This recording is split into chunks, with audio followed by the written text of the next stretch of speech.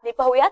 गेल्या काही दिवसांपासून सुरू असलेल्या मुसळधार पावसानं महाबळेश्वर आणि पाचगणी शहराला पाणी पुरवठा करणारे आणि लाखो पर्यटकांना वर्षभर बोटिंगचा मनमुरादपणे आनंद देणारे वेण्णा लेक धरण पूर्ण क्षमतेनं भरलं आहे। आता वेण्णा लेकच्या सांडव्यावरून पाणी वाहू लागलंय।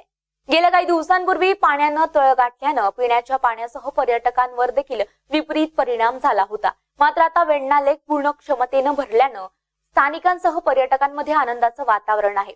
जिल्ह्यात आतापर्यंत 2727 मिलीमीटर पावसाची नोंद झाली आहे। यामध्ये महाबळेश्वर मध्ये तब्बल 1085 मिलीमीटर पावसाची नोंद झाली आहे।